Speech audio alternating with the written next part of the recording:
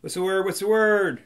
Sunday, September 11th, worship 9 and 11 here at Rivermont or online. Luke 15, 1 through 10. We have the parables, parable of the lost sheep, parable of the lost coin, and the big takeaway that Jesus is inviting those who are grumbling is joy, to rejoice, that there will be much rejoicing. And he's inviting them, inviting you and me to rejoice over a God who seeks what is lost. And that, my friends, is often me and you.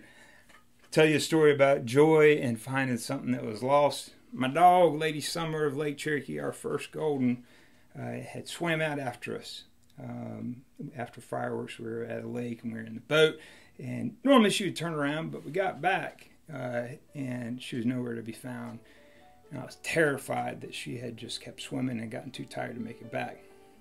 We searched and searched, searched in the woods, and finally got in the car and started driving. About a mile from where we were staying, I see her, and I call to her, "Summer!" And she sprints to the car and jumps through the window into my lap. And oh my goodness, talk about joy and rejoicing. And I rushed home, and I said, I found her. That joy that I'm describing right now is what our God experiences. You think of that?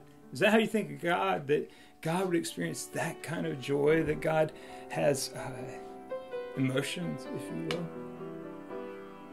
It's true. And God takes great joy in you, in bringing you home. So let's come home to church on Sunday and worship the Lord. I'll see y'all there. Beautiful music, as always.